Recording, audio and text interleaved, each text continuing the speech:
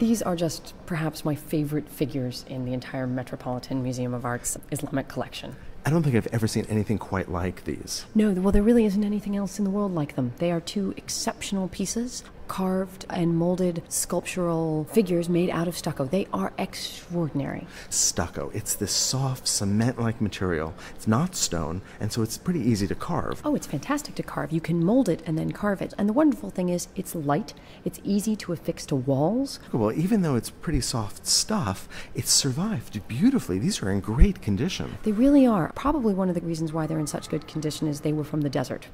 I love them because they are so alive. They are so dynamic, beautiful, bright, gorgeous, and they also throw one of the great misconceptions about Islamic art out the window, which is that Islamic art is aniconic. Right. I had been taught that in Islamic culture, just like in Judaic culture, you don't represent the human body. You don't represent animals.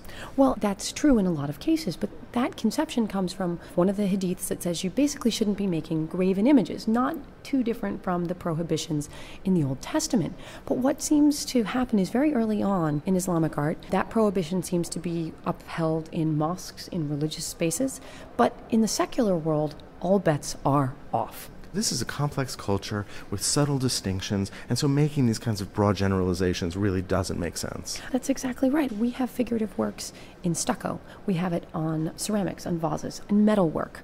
We have it in manuscripts. We have it in painting. So it's not like these are just one-offs.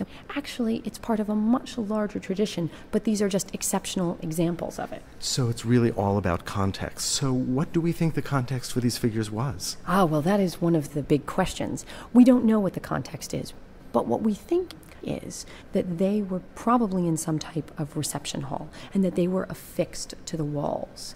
And so that when you were coming in to see a strong man or a new ruler, because these were produced around 1200, somewhere in Iran, which was a very unstable period, that these and perhaps others would greet you. Because we have other examples of painted reception rooms where we have guards or royal figures standing. We have examples in Bust in Afghanistan and in Samarkand as well in Uzbekistan.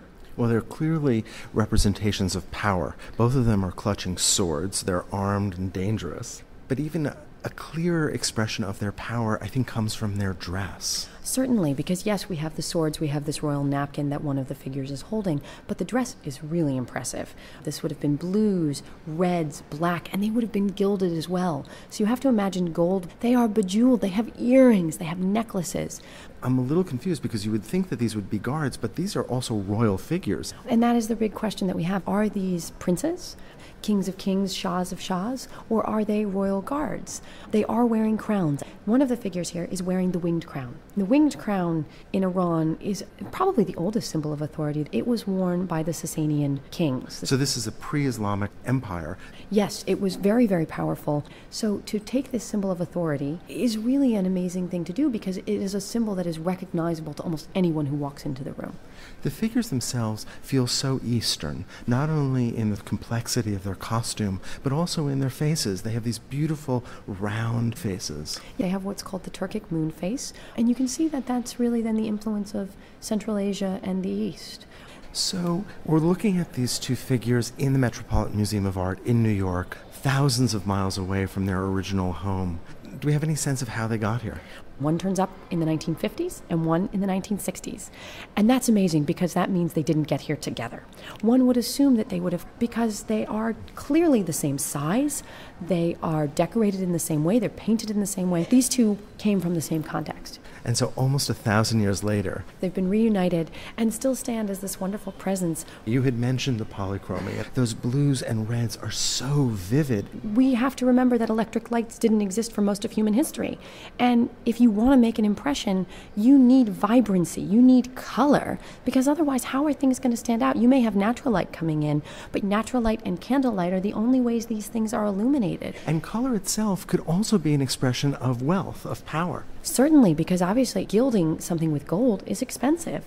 Also, where are your blues coming from? If you're grinding up lapis lazuli, that's from Afghanistan. You have to trade for that. You have to import that. So the different types of materials that are used are very important and another symbol of wealth. So not only is it the stucco, the crowns, the swords, but it's also even the materials. Well, I think these are now some of my favorite figures as well.